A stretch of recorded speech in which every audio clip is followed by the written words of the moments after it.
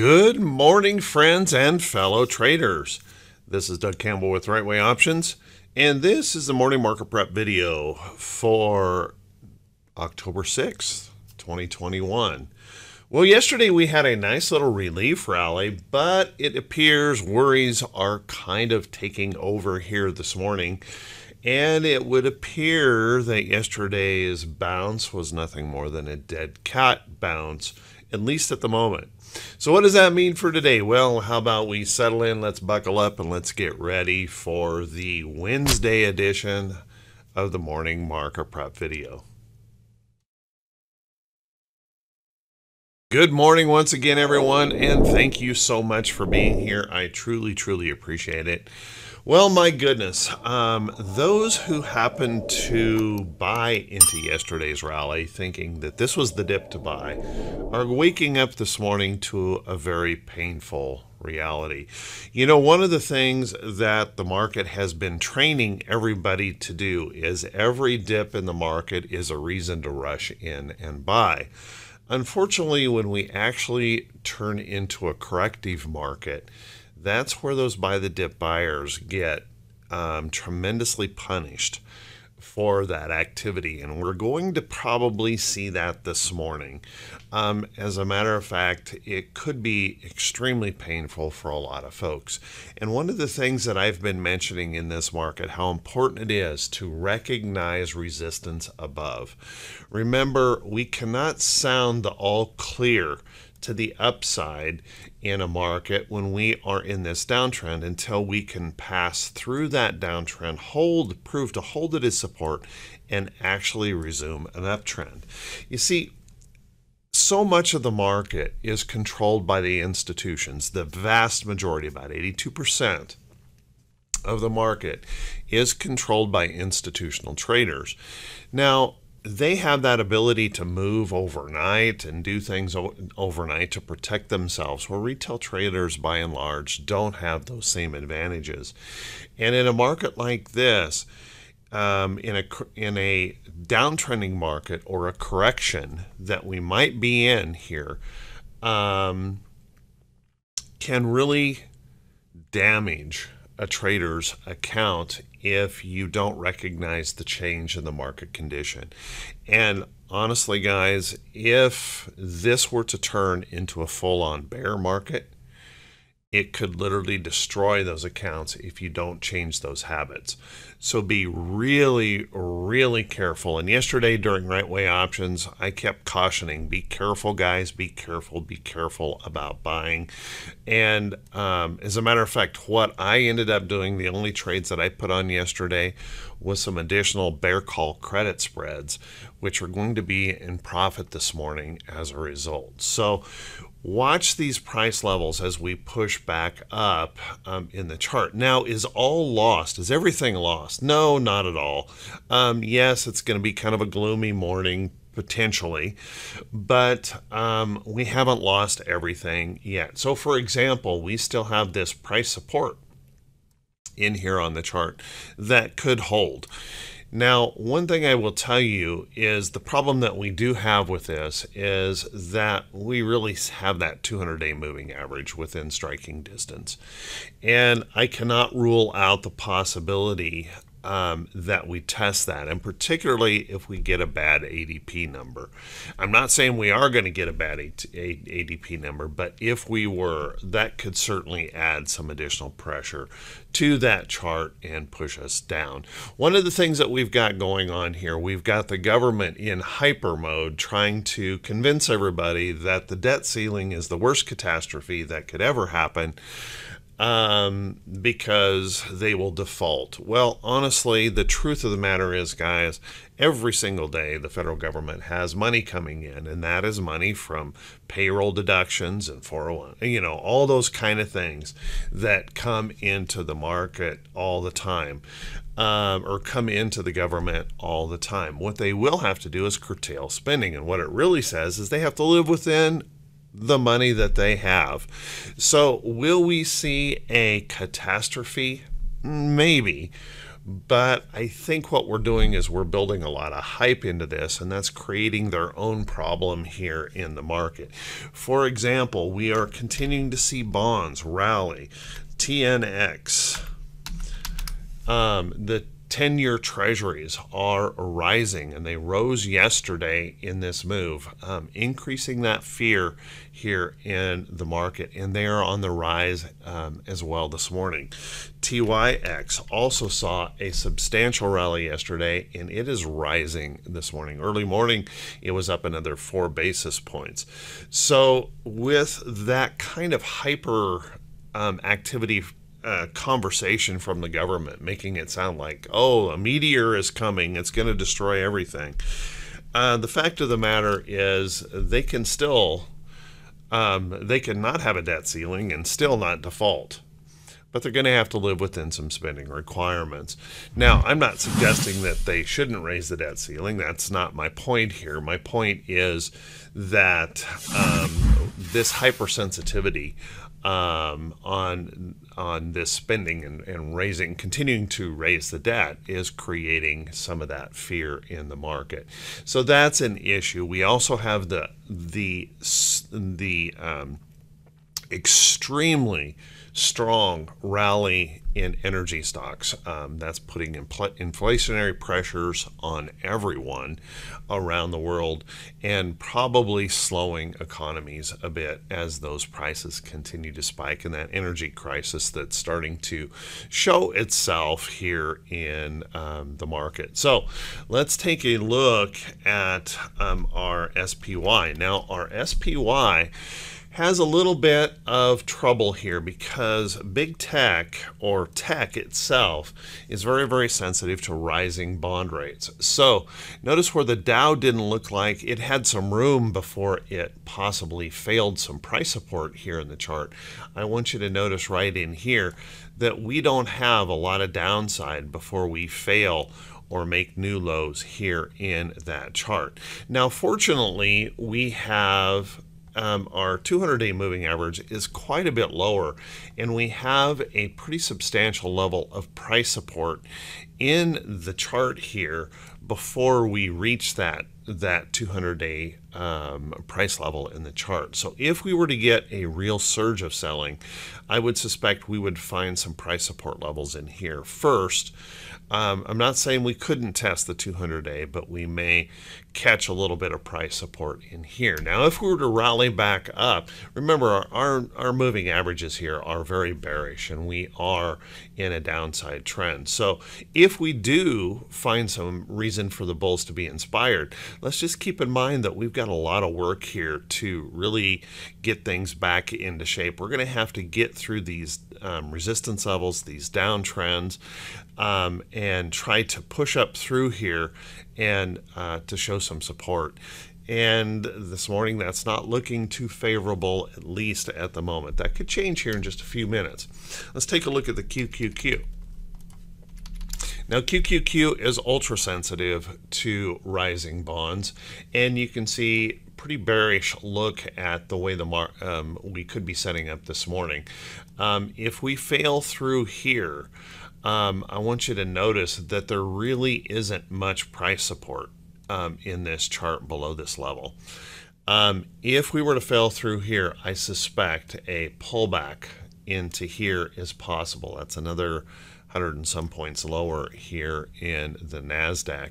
Now, there is some good news in that as well. If we were to fall into that level, I think we're going to be coming in contact really quickly with that 200-day moving average, and that's where we could catch some of that support. So watch that. If you want some of this pain to be over, a quick move down to the 200 might be where we get this painful move over, and we can start a little bit of more of a controlled relief rally instead of just rushing in and running for the door, rushing in and running for the door.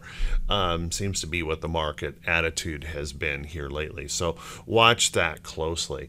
Now, if we do find that reason for bullishness And there is that possibility. We'll talk about that in just a second. There is that reason for possibility. If we find that reason for bullishness and we can hold this price level of support, then you'll want to be watching these resistance levels above, and kind of keep in mind any rally back to resistance has to be questioned as a possible shorting opportunity right now until we can get back above those downtrends and hold a higher low. Then let's take a look at our IWM. Now, IWM has been holding up pretty darn well, and it's been holding up really well just based on financials trying to hold and energy prices spiking. Now, energy is continuing to show quite a little bit of bullishness overall here, but let's just kind of keep in mind that we still have this downtrend going on, and although that's happening, we have this uptrend in here, so we're wedging in this pattern. I can't rule out that possibility in here that we could just bounce around in this area. However, I do have to point out that this morning it's looking like we're going to gap back below that 200-day moving average. And the problem that we have with that is this 50 is drawing near, and that possibility that we get that death cross here in the chart.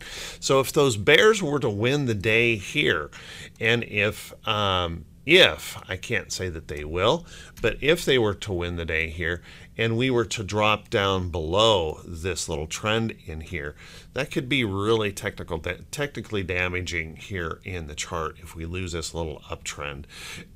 Drop down in here, then any rally back, we would assume we're probably going to continue following trends to the downside in IWM. So watch that close. Let's take a look at our VIX here.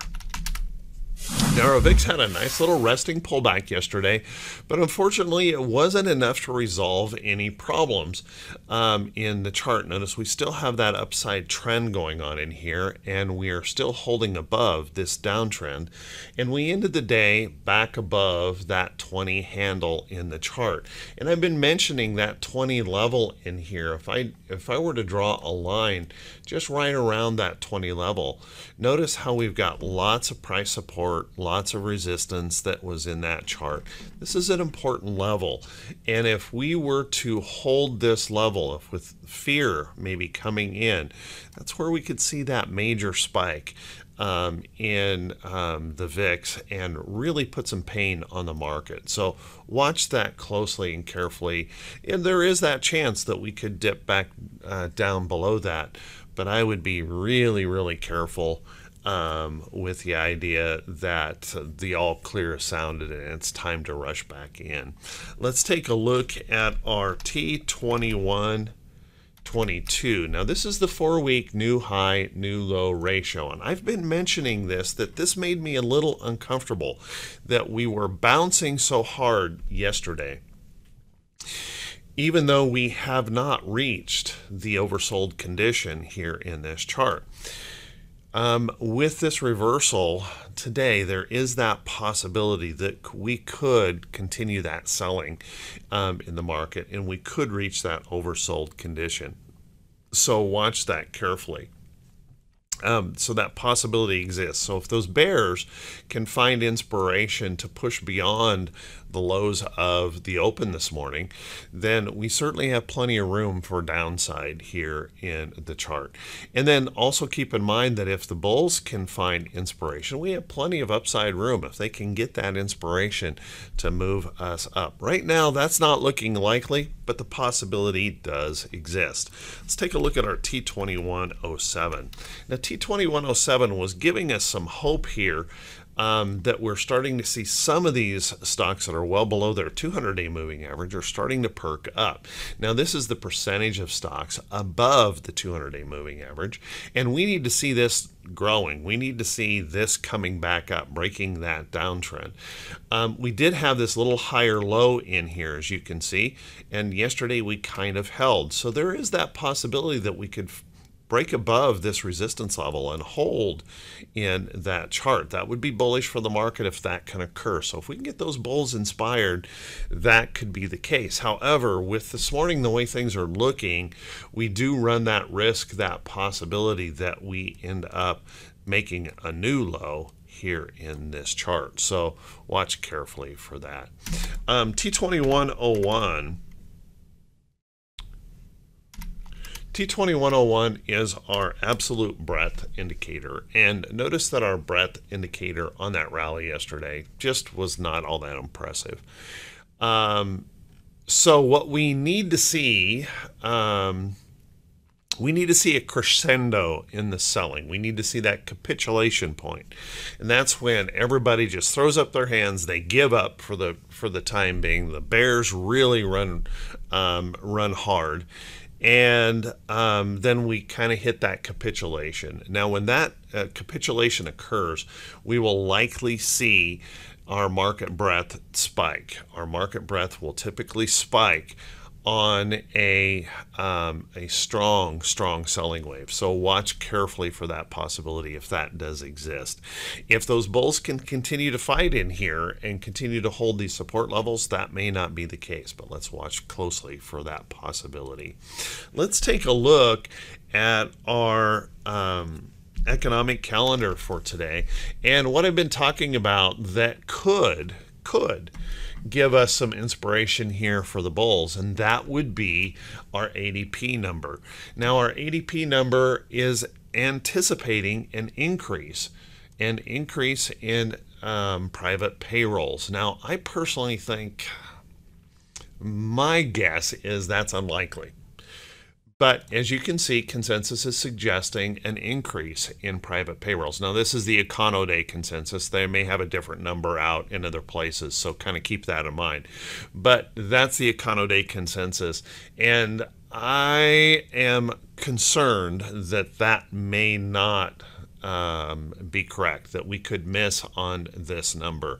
So watch that carefully. If we happen to come in better than that, we could see the bulls respond really strongly on that. That would give them inspiration to hold, support these price levels. But if they were to miss, I could see a problem right here. And we've already seen this morning with the mortgage applications number a substantial miss in the mortgage applications number, coming in at a minus 6.9% and a refinance index dropping by a full 10% as those mortgage prices are rising. So watch that carefully, guys. We just have that ugly look in the market where it could be a rough day. So you know, I hate to bring this kind of information to you because, you know, but don't shoot the person that's bringing it to you. Hopefully you've protected yourself. Hopefully from these videos you've been on the right side of this and you have actually made some money in the process. That's what we're doing in Right Way Options right now. So sorry to have to be the bearer of that bad news, but these technicals are starting to look problematic. Again, we still could bounce. We still could catch that bounce, but I really think there is that possibility we test the 200-day first. So with that, everyone, how about we take a look at, I'm going to skip over earnings today. There are a few earnings, but nothing in there that's particularly notable today for earnings. I do have a few listed on the blog, so if you want to go back and take a look at those, click that link just below the title of the video and go back to the blog. Now, what I was going to say this morning is I would love to really give you guys a lot of good stock suggestions, but honestly, there's an awful lot of risk here in that kind of thing. So what I'm going to do is I'm going to suggest that you might start looking, if you haven't already, start looking at some of those inverse ETFs. If you want long trades, start looking at those inverse ETFs. These are putting in very bullish patterns where we're rising above the 50-day moving average, holding in here.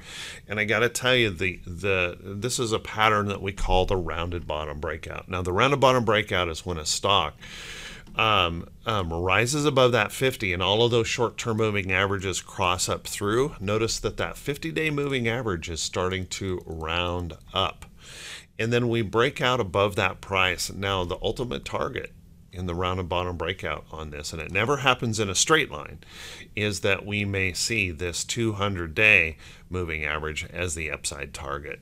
So there are a lot of these inverse ETFs looking this way. We've got SH, we've got SDS if you want more of a leveraged ETF. We've got TZA if you want a 3 times leveraged ETF on the Russell. RWM if you don't want that big leverage, just have a 1% move for a 1% down move. RWM would do that. We have like SQQQ that you could look at for a short position in the market, or just a hedge to that market. So watch carefully for some of those kind of stocks that could really help you out. PSQ is one that I currently hold, and that's paying off right now. So watch carefully. And then other places you might want to look, with bonds being a problem here. Take a look at TBT.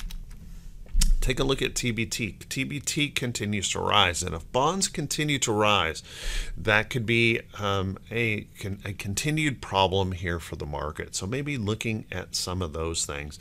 You could also look at indexes that have held up pretty well. Let's take, for example, financials.